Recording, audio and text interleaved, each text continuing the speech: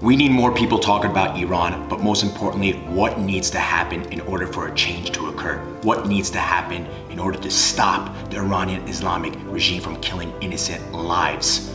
So I'd like to propose a challenge, a Help Iran challenge. Call out two of my favorite creators that have a skill set of telling a story, is knowledgeable enough to break down what is actually happening and how we can help them. They might not be an expert in what's going on with Iran, but they do have a network of bringing in the right people to explain to their audience of what needs to occur, breaking down to certain levels to help everyone understand. So Nas Daily, number one, he has grown over about 30 million plus followers across multiple platforms. His main thesis is talking about what the mainstream media isn't talking about.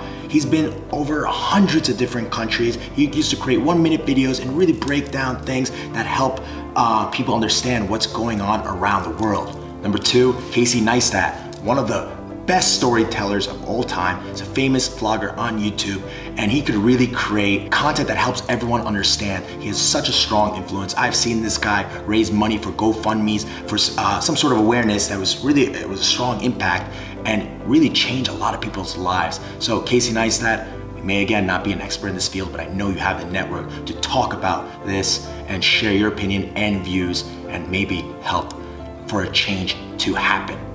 And for everyone else, I'd like you to also tag your favorite creators. Who do you want to hear from as well to talk about what's happening in Iran? Thanks.